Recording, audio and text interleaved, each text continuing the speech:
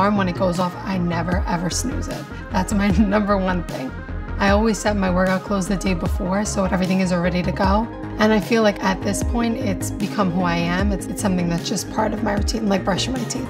My name is Elizabeth Randerton, and I'm a professional development administrator in Brooklyn, New York. I'm gonna be honest, getting up 5 days a week and going to the gym, it gets tiring, but it also helps me make better choices throughout the day. So if I've worked out for an hour and a half, I don't wanna go eat that cheeseburger. I wanna go have that salad. So my ideal body is kind of like J-Lo's body. Like, she's a dancer, she has a strong core, which is really what's important to me. I love to see more improvement in my ab area, and I also focus on my butt area. In our generation, big butts are like the thing. I'm not 100% happy with my body because I always think that there's improvement. I'm about 90% where I want to be.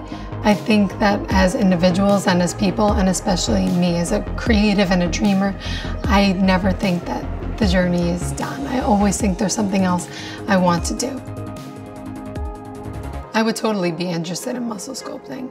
I think if that could help me improve on the areas that I've been trying desperately to fix, then why wouldn't I try it?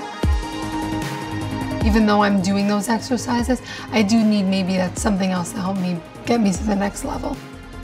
I do feel that muscle sculpting can give me that extra edge. It can help me feel more confident about the areas of my body that I'm not so confident about right now.